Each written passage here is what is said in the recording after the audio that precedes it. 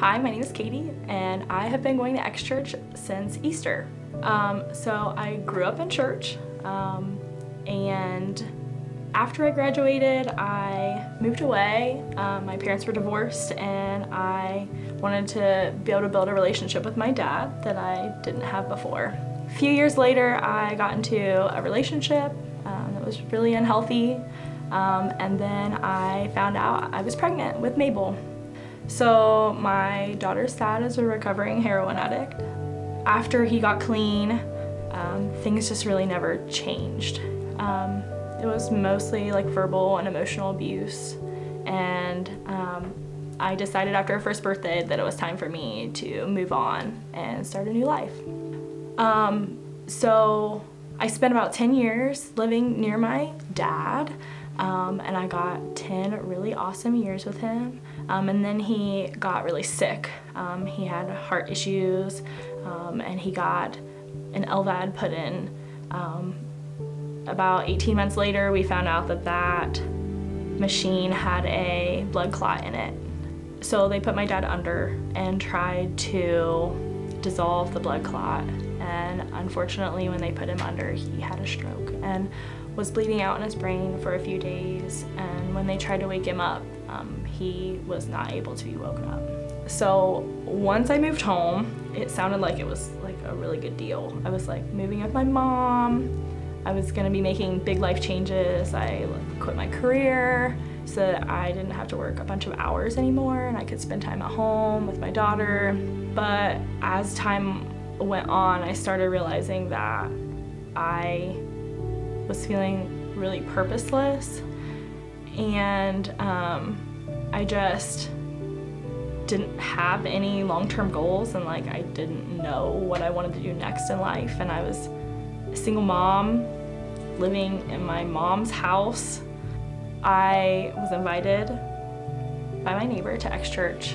At that point, I obviously was still searching. I didn't know what I wanted, but because I do have like a background in church, it was easy for me to just say yes. But when I walked in, just like everyone else feels, you feel that there's something different there. And that's when I wanted to search more about that. And that's when I started listening to the podcast, and I got to episode 6. And it was about being in a season of discontentment and finding a mission in your ambition. This gap that exists between what I have and what I want, where I am and where I want to be, who I am and who I wish I was. And instead of feeling dread that I'm not there yet, and looking at that, looking at the gap between me and that, and saying, thank you, God, that you love me enough that I can be that, and that I can grow towards there, and that there's room for improvement, and that I'm farther along than I thought I was, but being grateful for that gap. Light bulbs just started going off in my head, like the things that they're talking about is exactly the things that I'm thinking. Once I started implementing the things I was learning and building that relationship with Christ, that's when everything was really changing. I found that I have a passion and outreach, and I have a purpose in showing my daughter that there is a new way of life, a different way of life, and that's with Jesus. Having a support system and building that community has been so amazing for me. I've met so many people who have been there for me during tough times.